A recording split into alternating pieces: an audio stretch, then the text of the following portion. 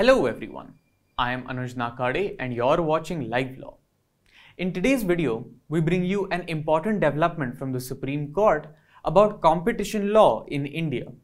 Competition laws, as you know, are essential business laws enacted by the government to ensure fair and free markets by regulating anti-competitive conduct by the companies. These laws have the effect of ensuring that companies with more influence, power or capital cannot enter into unfair or discriminatory contracts. The Indian government enacted the Competition Act of 2002 to achieve this goal.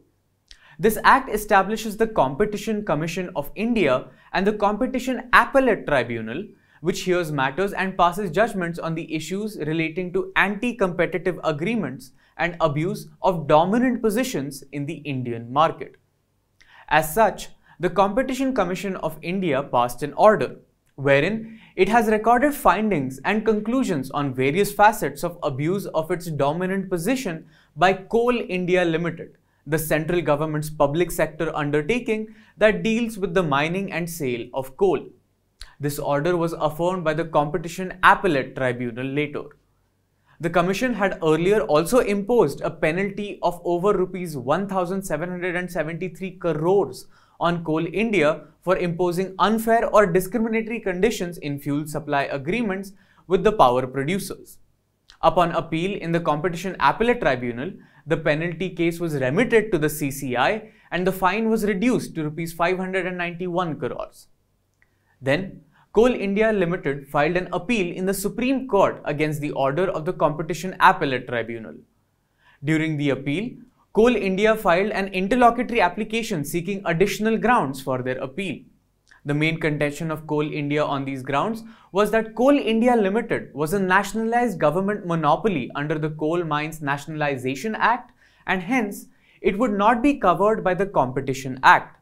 It is important to note that the Coal Mines Nationalization Act gave Coal India Limited and its subsidiaries complete control over coal mines in the country. A three-judge bench of Justice K.M. Joseph, Justice B.V. Nagaratna and Justice Ahsanuddin Amanullah heard this matter. The court noted that two laws were important in this case, the Competition Act and the Coal Mines Nationalization Act. The bench also noted that the Nationalization Act was enacted to give the central government the right to control the coal mines so that they could be operated so as to ensure safe working conditions, fair wages, and to prevent unsustainable and unscientific exploitation of the resources by privately held coal leases. The court further stated that the Competition Act was enacted with the intent of facilitating faster economic growth in the backdrop of the paradigm shift in the economic policies post-1991 economic liberalization. The bench highlighted that the Competition Act aimed at tabooing anti-competitive agreements and thereby promoting competition. Section 4.1 declares that no enterprise or group shall abuse its dominant position. Section 4.2 defines dominant position as to be position of strength enjoyed by an enterprise in the relevant market in India. The Act also deals with the question of whether an enterprise enjoys a dominant position or not under Section 19.4 of the Act. Now, the appellants are government companies. They were brought into being in the context of Section 3 and 5 of the Nationalization Act. The court therefore observed that they are created to take the place of central government in the matter of supervising, control and managing the affairs of the mines.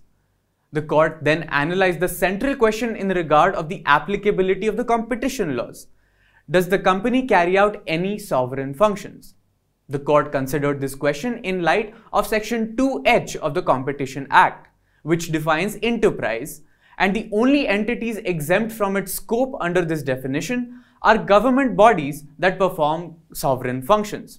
It was clarified by Coal India that they do not carry out any sovereign functions. Hence, it was court's observation that they cannot seek exemption from the applicability of competition laws since they are covered under the definition of enterprise.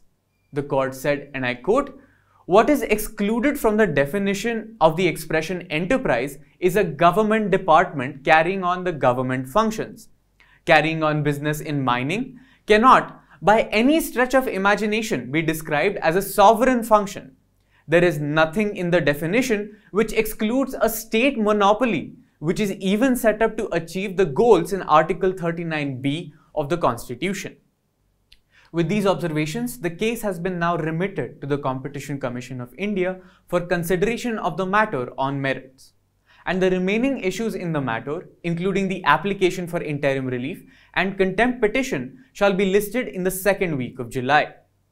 That's all we have for you in this video. If you want to find out more about this case or read the order of the Supreme Court, please visit our website at www.livelaw.in. We will also leave a link down in the description to the full report and the order. If you found this video informative, please leave a like and tell us in the comments how we can shape our content to bring you your legal news in more engaging ways.